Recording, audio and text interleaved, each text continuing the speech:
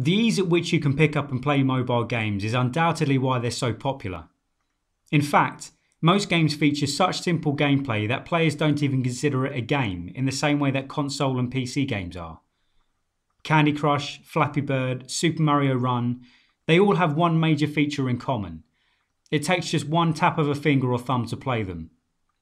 Playhard takes advantage of the simplicity of mobile gaming with Red Bros, but includes enough unique worlds for it to feel more than the sum of its parts. Taking control of a small army of round-headed soldiers, your goal in Red Bros is to make it out of each dungeon alive. Beginning with a set of central characters, 3 at the start of your journey, you control the position they move to, the objects they come in contact with, and the enemies they defeat. Like a flock of sheep, your soldiers will follow wherever your finger presses and attack whatever gets in their way. As you progress further into the dungeon, you'll come across moving cages. Destroying these results in other characters appearing and joining your team.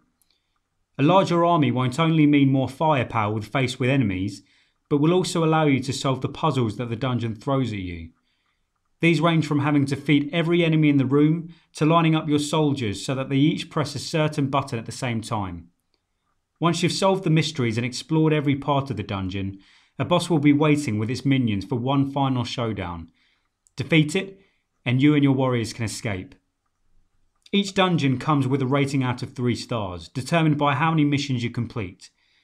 1 star may be rewarded for escaping the dungeon with everyone alive, another for killing a certain amount of monsters, and a third for completing the dungeon within a certain amount of time. Once you reach a certain number of stars, you level up, which gives you access to further stages. To be able to complete these more difficult missions, you'll need to improve your army though. By defeating enemies, finding loot, and escaping dungeons, you'll be awarded gold coins, which can then be used to purchase new soldiers. If they have better stats than your previous heroes, then swap them over, and you'll be better equipped to take on the more difficult bosses.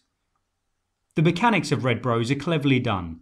In requiring just one press, the game is so easy to play, but the developer has integrated this key feature within the gameplay and made the timing of your touch essential to solving certain puzzles.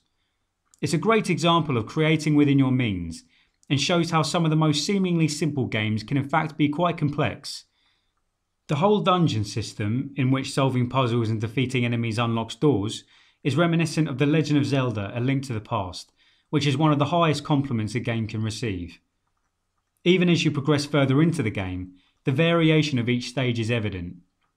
New power-ups to help you defeat enemies, unique puzzles, and different objects are introduced, each one giving you a new challenge and a new way to get around it. Once you complete a chapter, usually consisting of 5 or 6 levels, the next will bring with it a fresh location, ranging from ancient Egypt to an iced-over environment. With 120 heroes to collect in total as well, Red Bros offers you an array of collectible characters with which to explore every unique dungeon. Its blend of puzzle and action is what makes Red Bros both interesting and exciting in equal measure. It asks you to defeat every enemy you come across, whilst making you think about how to get there in the first place. Such a quality makes it difficult to fault.